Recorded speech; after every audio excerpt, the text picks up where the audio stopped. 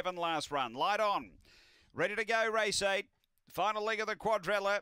They're set. Racing, fantastic. Pippa stepped only fairly. Good speed. Lily Pad's got to drive and lead and moving through. Buddy Guy going to the first bend. Coming down heavily there, Oakvale Warrior.